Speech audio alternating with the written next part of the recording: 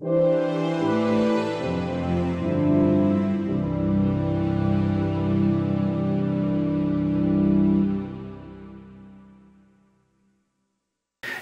chapter 7.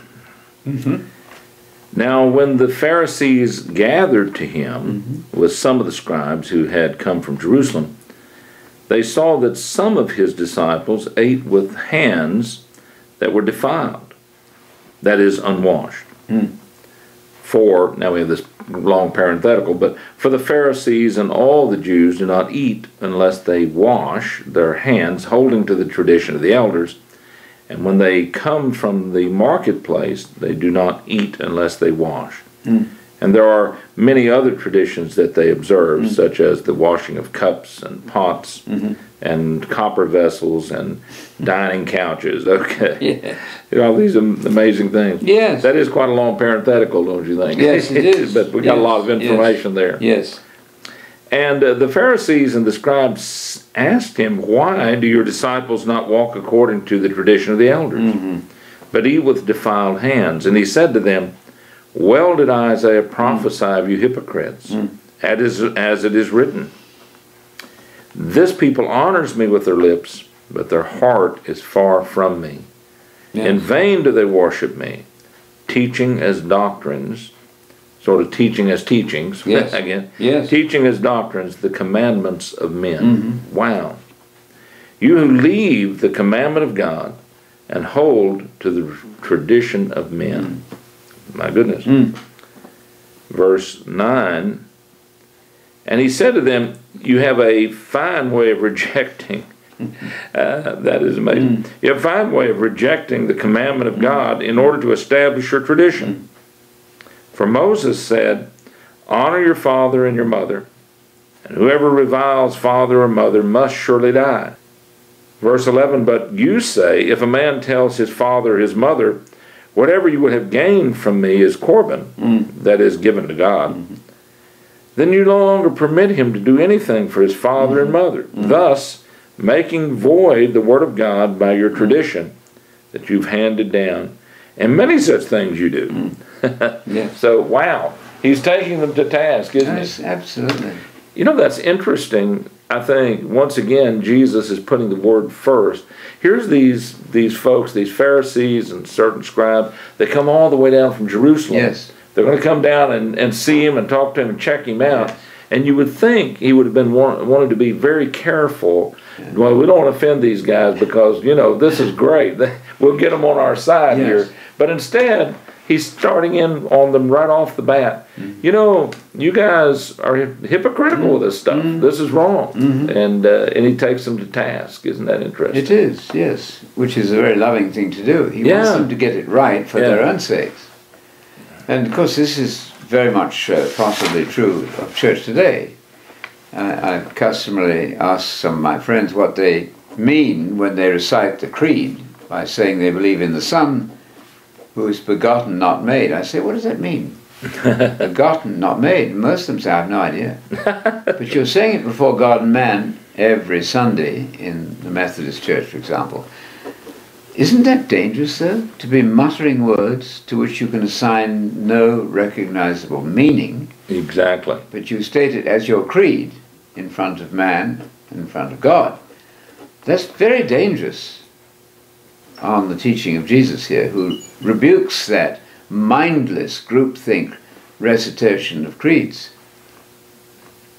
The Pharisees, of course, were the evangelical fundamentalists of the day, so to speak. They weren't the liberals. The Sadducees were the more liberals, we would call them today.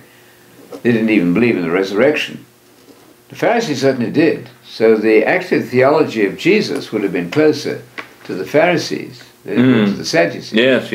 Jesus was a Bible-believing person, clearly. But he rebukes tradition of all sorts in religion. Yes. Wow. Very dangerous. But very direct, very to the point. Absolutely. And Jesus put the issue of the possible offending of these folks. Yes. He puts that secondary to making sure the word does get spoken. Yes. And I think he becomes our pattern in that. Yes. Then we should always put the word first. Absolutely. Word first. Yes. That's very critical. Yes. And these people are doing this mistakenly. They're doing something they think is good to do for God, Korban. I'm giving this money as Korban, as a gift. Right. Yes, but in so doing, you're breaking the greater commandment, which is you should be honoring your parents. Exactly. So it's clever. You're doing it in the name of religion, and you're still getting it wrong. Right. He's a critic of that. Because they're critics of him, aren't they? They always come along to point a finger at him. But, and he points a finger at them. He's most capable of defending himself and of pointing out the real truth. Yes. I love it the way Jesus just cuts through all the nonsense and gets right to the heart of the matter. Yes. So the Korban thing is interesting, and the washing of all the cups and pots and vessels, and they had just gone way overboard on all those matters and turned them into religious issues, which they need not have been. Yes. And then the Korban thing, Jesus shows that's actually, you're using that tradition, the Korban. Oh, I gave what should have been yours, Mom and Dad, what I would have been using to take care of you and help you perhaps in your elderly age or whatever. Now, I've given all that to God, so sorry about that. But you still broke the commandment. You've actually broken the commandment that we should honor our fathers and mothers then. And, Today, then, the arguments about lengths of sleeves or width of mustache, we haven't escaped that. Or if I can just touch the right holy water or touch the right statute. Yeah. So that's our human tendency, is to get this wrong. Absolutely, that's right. Wow.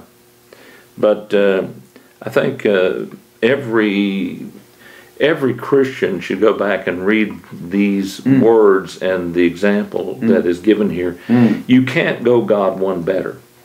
And I think a lot of what we might call holiness in our day and time, Christians, we're going to be really super duper holy, as you mentioned about mustaches and the length of our sleeves. We're going to do all this stuff. You can't go one better on God. You've got to. You can't do it. No. And no.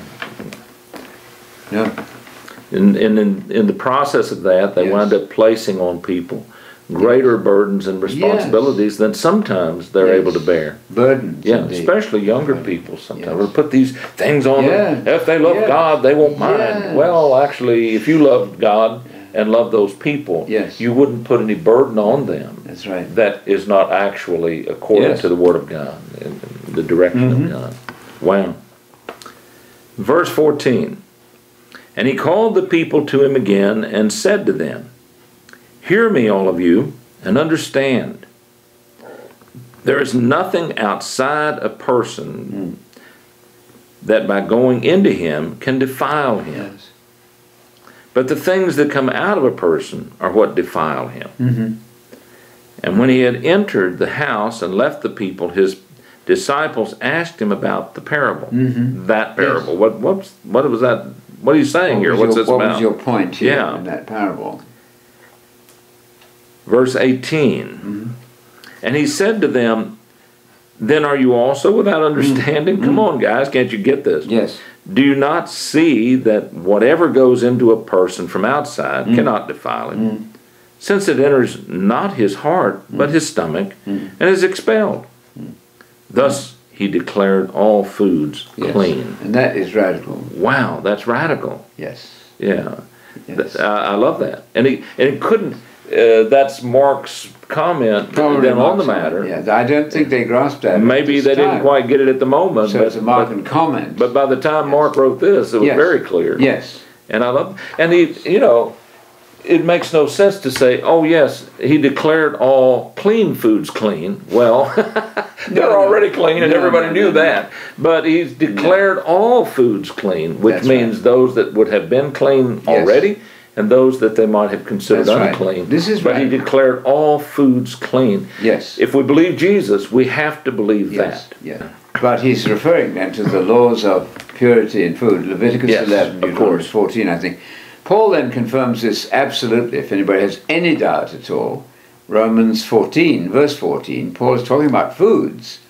And he says, and he's speaking of himself, who was a Pharisee originally. Yes.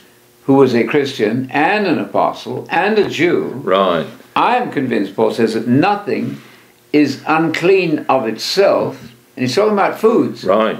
Nothing is unclean of itself unless you think it is. If you're weak, if your conscience is weak, then don't touch it. Then to you it's unclean. Yes. And you have a problem here. That's not Leviticus 11. It doesn't say, well, if you feel like it, you can obey these laws.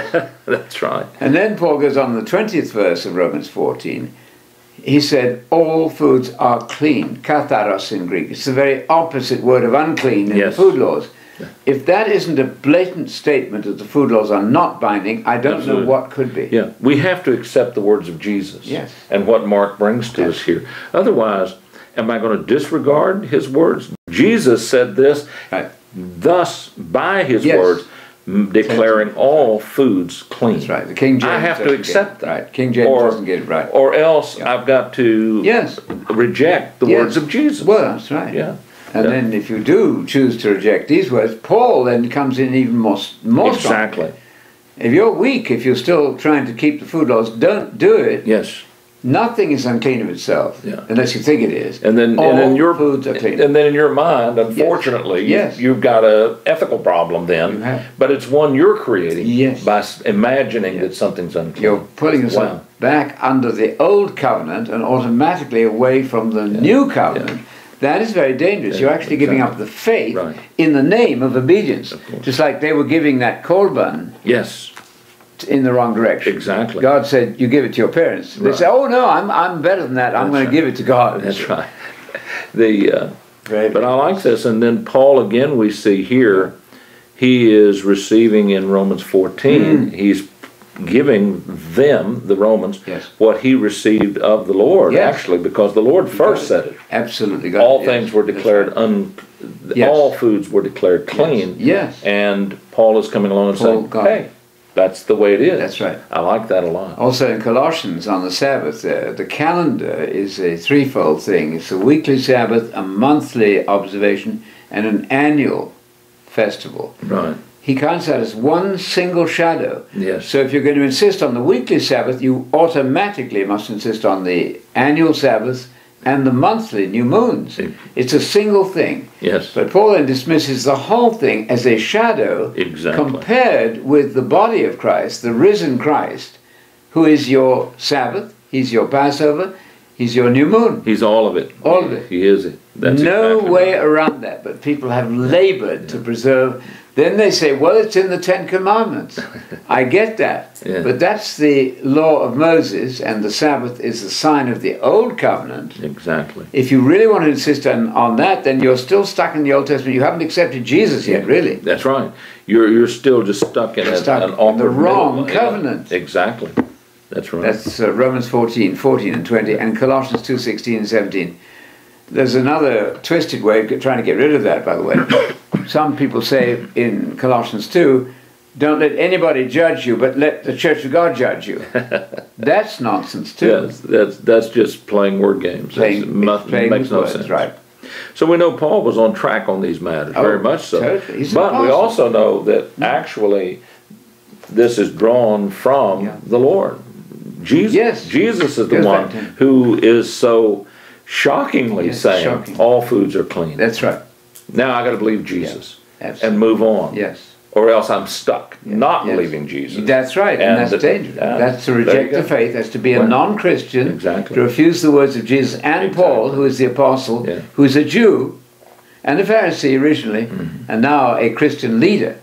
It doesn't get any clearer than that. Colossians 2 is completely impossible for the obligatory Sabbath keeper. Yes. Paul condemns that. Yes, absolutely. Isn't that amazing? That is radical. The famous one then, Galatians, he says, if you get circumcised physically, don't do it. If you do insist on it, then you are obliged to keep that whole law. So you say to your friends, what is this whole law which you should not keep? Should not be keeping, that's right. So so it's very clear. Paul is telling us in Galatians 5 that we're not going to do this circumcision business. And he's very clear about that. He is very clear in Romans 14 that all things are clean. Okay, that's wonderful. Radical things. But all of this is drawn too from Jesus, Yes. who is bringing in this entire radical change, if you will, in covenants. That's right. Moses was great, thankful for him, glad for what he did. Yes. But he was just prepping the way for the coming of the Messiah. And that was laying some groundwork for the coming of Messiah. But when Messiah comes, he brings an entirely wonderful, powerful new covenant. In the Spirit, the one that God really intended all along. Yes, of course. Moses was filling in the meantime there, which was great. The law was given for a time. That's right. As a schoolmaster to lead us to Christ, but now we're not under that schoolmaster. Exactly. We mentioned, I think, yesterday, Dan, that 2 Corinthians 3, wasn't it? Oh, yes. Where the glory of Moses, referring to the 10 Commandments, exactly. That's gone. Exactly. The glory of Moses is nothing compared with the glory of the covenant. That's right. So if you want to insist on the Sabbath as a weekly obligation, well, it's in the Ten Commandments, I get it. But the glory of Moses, guess what, is passé. Yes. That event is over. Yeah. Don't go back into the wrong covenant in the name of religion. Exactly. Getting you nowhere at all. You'll be in hopeless confusion from that day forward. And you're running the risk then of not believing Jesus. That's correct. Not you're believing disobeying his word. Jesus. Yeah. But you said it's in the Ten Commandments. I get that. That's the old covenant. Yeah.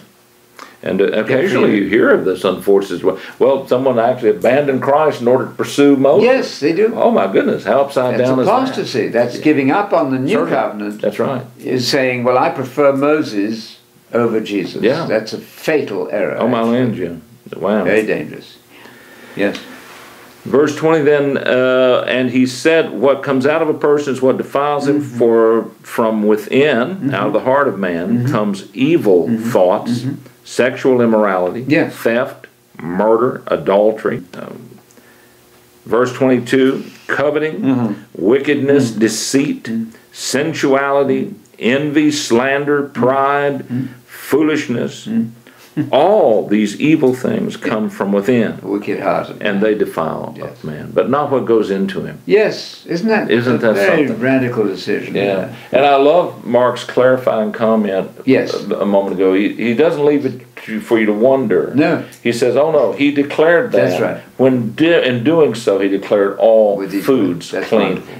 You couldn't have anything more even specific. though they didn't get it clear at that time. I don't think they probably didn't quite fully grasp it. This is at the time he's writing it. He's saying that's what Jesus did. He declared all foods back, we clean. now understand what we didn't. And Peter then, of course, failed in that area. Later on, Paul had to rebuke him for insisting on the old law when that was passé. That's right. So it did take, and I understand that because there's a deeply entrenched tradition. Surely.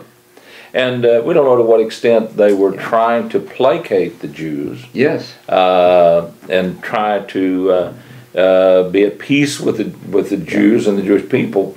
There was a lot of confusion. But there's no need for us to be confused. That's right. This is all directly before us. Why be under the schoolmaster when that is no longer necessary? Exactly. It was good training for that time, if you like. But now we are not. I love the text in 1 Corinthians 9 where Paul says, to a Jew, I'll be a Jew, if that's going to help. That's right. And to a Gentile, I'll be a Gentile. That's right. And then Paul says of himself, I'm not under the law, though I'm within the Torah of Messiah. Of Messiah. Yes, so the Torah of Messiah is right. not the same as the Torah of Moses. That's right. Very clear. That's right. Well, and when Paul says in Galatians 5 and otherwise, that, the whole law is fulfilled in this word. You're interested in that? Well, it all gets fulfilled in this word. Love your neighbors. Love is the fulfillment of the law. And then look at what Jesus is saying here.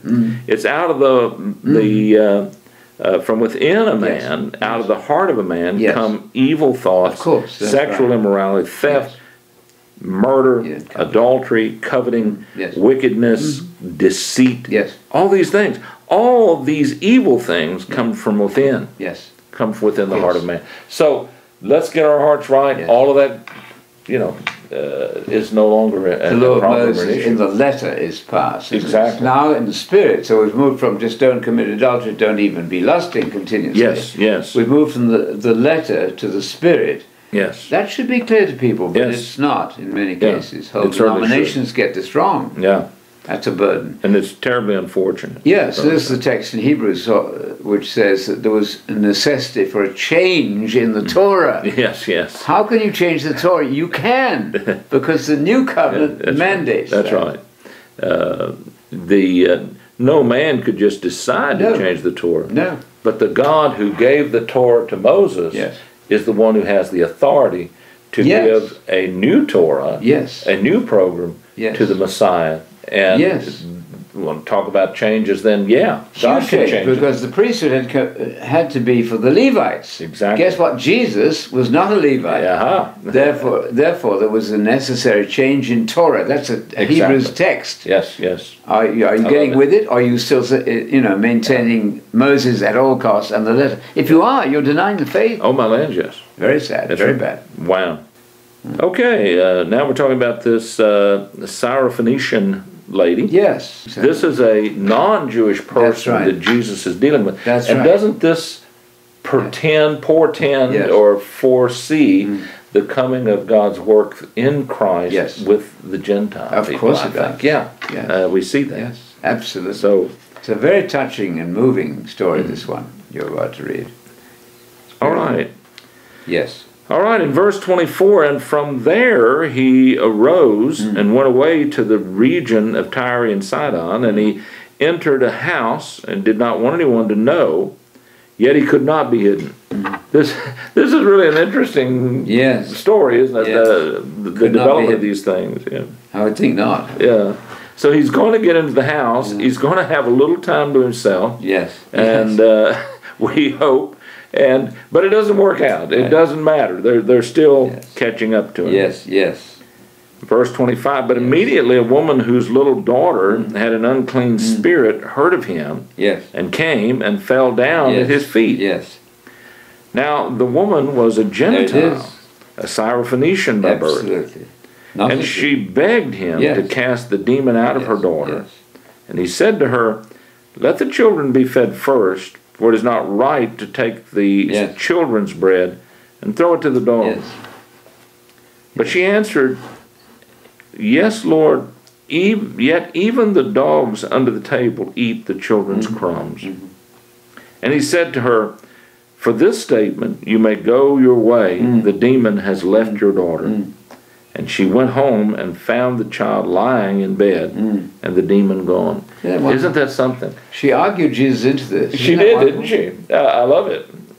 That's tremendous. It's amazing. So you can plead. Abraham pleaded with God, don't destroy the city. Indeed. And God listened to his own creatures, his own creation, and was persuaded by Abraham, in this case persuaded by a Gentile, who was seen as a dog, you see, by the Jews.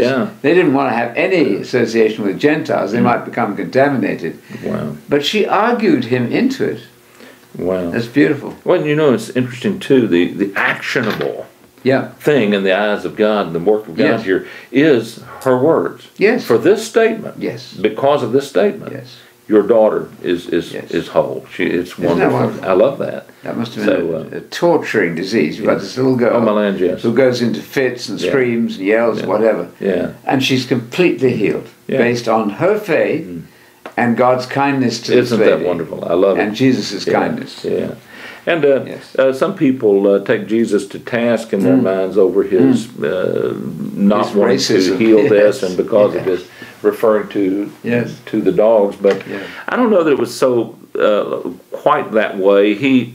This dear woman comes. I think he may have pushed her and made a little point. Now, the things I'm doing here really are for my people, the Jews. That's what this is all about.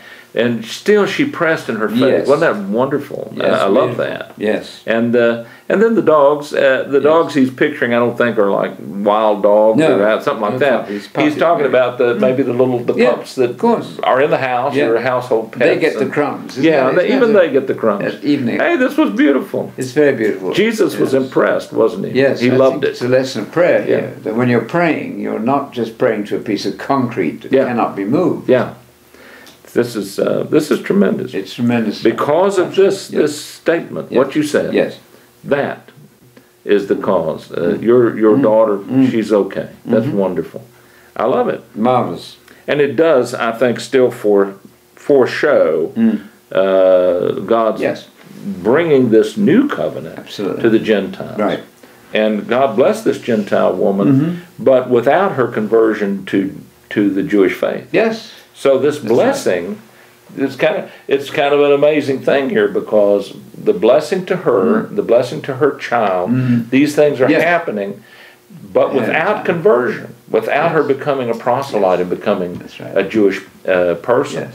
But it's to her, and now to all who are Gentiles. This same blessing comes, and but without conversion. Faith, there isn't the text in John which says, "There are many things I have yet to tell you. You cannot bear it right now, but through Paul and later revelation, then we get even greater clarity on this one." Yes. So, as you said rightly, this anticipates the fullness of the new covenant. This event, very striking. Yeah, it's lovely, and I like that a lot. And maybe that's the sense too. Jesus in John 10 saying, "Other sheep I have, which are not of this particular fold." And so they might have thought, well, he's talking about those among in the diaspora, those that are out among the nations, the Jews. But I think it extends beyond that. And absolutely. He knew that Gentiles were going to believe in God through him.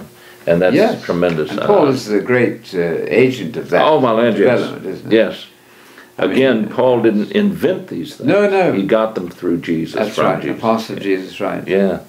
Wow. Yeah. But so the lesson then for everybody listening today is, make sure you're not trying to mix the old covenant with the new, and that's ruining your relationship with God in the new covenant by simply misunderstanding the new covenant in relation to the old. Yes. If you get circumcised, Paul says there in Galatians 5, if you do it, don't do it. Do not be physically circumcised.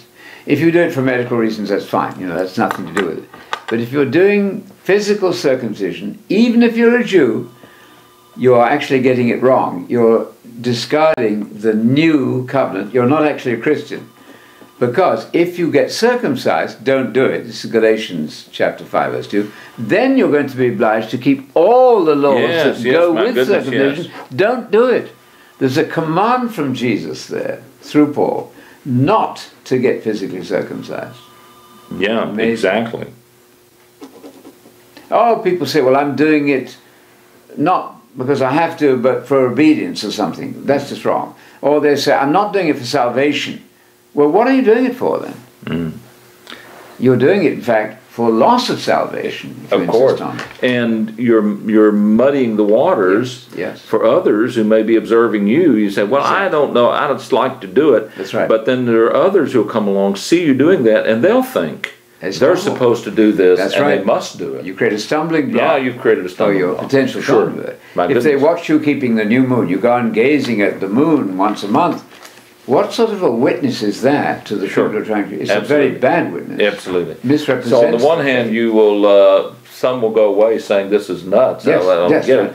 And then others, though, may be attracted and say, oh, I have to keep this new moon business. And while you're saying, I just like to do it, well, you've encouraged some to go away, and you've encouraged others to actually subscribe to these matters of the law, and for them, it's going to become a matter of life and death. So don't do it. Don't go there. Don't use the lame excuse, I like to do that. What in the world do you mean? Come on, all things are clean, all foods are clean. Don't go there. What are you doing? Just you're hurting the cause. You're hurting the cause of Christ. You're also dividing the church. Absolutely. And Paul says in one place, mark those who cause divisions, who insist on Sabbath keeping, insist on keeping the Feast of Tabernacle or whatever. Those are people dividing and disturbing the church. We don't want to go there. Exactly. Wow.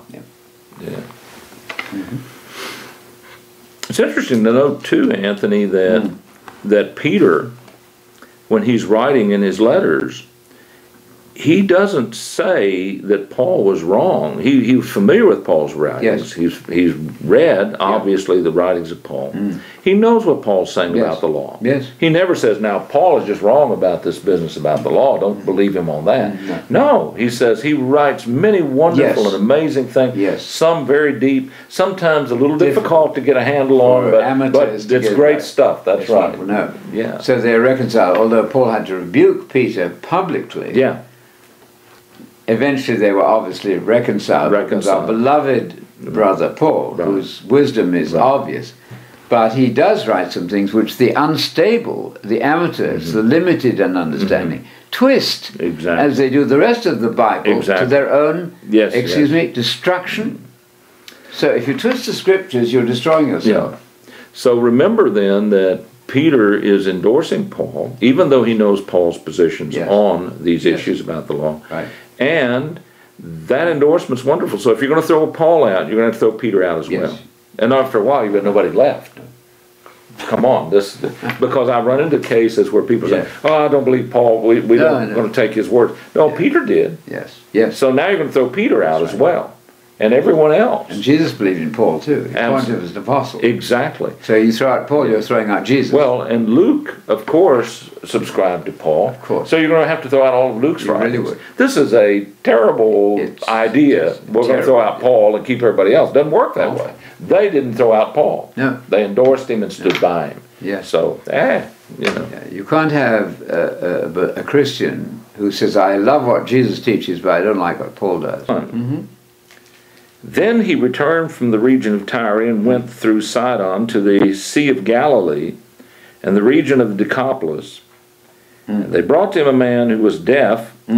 By the way, he had been over there before. Remember the story about the fellow and the pigs and all that business. And that was over there in the area of the Decapolis.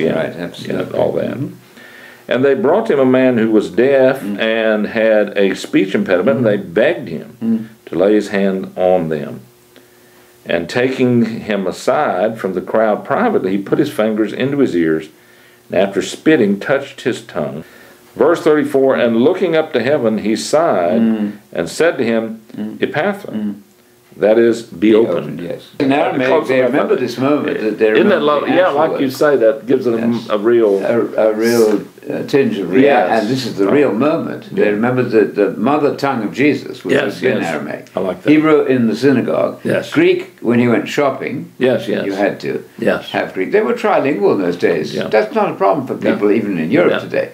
We're not good at that in England and in America at all. He's trilingual. That's right. And they had, of course, Latin was in the area as well, because the Romans. Yes, how much they knew Latin. So when they did, when Pilate determined to put the statement over Jesus' cross, he put it up in those languages. Yes. Yeah. That's wonderful. Yeah. We should note that sometimes when the term is translated Hebrew, but the language of the Hebrew is actually the language that was prevalent at the time, which was actually the Aramaic. Yes, it's a sister language. What's now called Aramaic. A sister language, very close. And in the synagogue, it would have been Hebrew, not Aramaic strictly, or it's a sister language, but they were very Bible orientated, so that's the Hebrew of the Old Testament. Yes. So that's not hard at all, really. And then he begins to speak plainly. What a wonderful miracle. Yeah. Verse 35, and his ears were opened, and his tongue was released, and he spoke plainly. Yes. And Jesus charged them to tell no one. But the more he charged them, the more zealously they proclaimed it. And you would. Wow. You suddenly have the power of speech you didn't have. That's right. No doctor bill either. That's right. Nobody's charging you. Yeah, that's wonderful. It's free healing. Wow. People love that, wouldn't they? And they were astonished beyond measure, saying, he has done all things well. I would think He even makes the deaf hear, and the mute speak. Yes, and the blind Isn't it lovely? Wow. You just want to stand up and applaud or and say, well done, Jesus. Yeah, I mean, well done, Jesus. This is fantastic. Yes. I love it. Absolutely. God can do miracles, does. He can do what So he will. we should pray when we're sick. We should seek the best advice, too, if we're sick. Yeah, of course. Because some doctoring isn't always very effective. Well, and we don't find them in the New Testament, even Jesus, saying don't attend doctors, don't go there. That need a physician. Some need a physician. Yeah, right. Sure. Yeah, so, and in fact, there's a very cynical comment there. In the earlier part of Mark, this lady had spent all her money on doctors who were getting worse. So there's a little caution against accepting every form of medicine. That's exactly right. So if you're sick, I think you pray to God. You can also speak to Jesus, John 14:14. If you ask me, Jesus, anything in my name, I will do it. You can speak to Jesus. They did then. Are you going to tell me, I said to people, you could talk to Jesus and beg him to do things while he was on earth, but now you can't? No, you can speak to Jesus. You can call upon the name of the Lord Jesus in 1 Corinthians 1. And you can thank Jesus for putting you into ministry. That's what Paul did. That's a form of prayer to Jesus. I grant that most prayer is through Jesus to the Father. Sure. But John 14:14 is still there. If you ask me, Jesus, anything in my name, I'll do it. Jesus will do it. So relax a little bit. Yeah. Don't be so finicky, you know. It's okay. Enjoy, kind of thing. Not a problem. I like that final phrase there. He's done everything well. He makes the deaf hear. Isn't that nice? And the dumb to speak. That's quite a guy. I'd like to know this person face to face. Absolutely. Watching these miracles.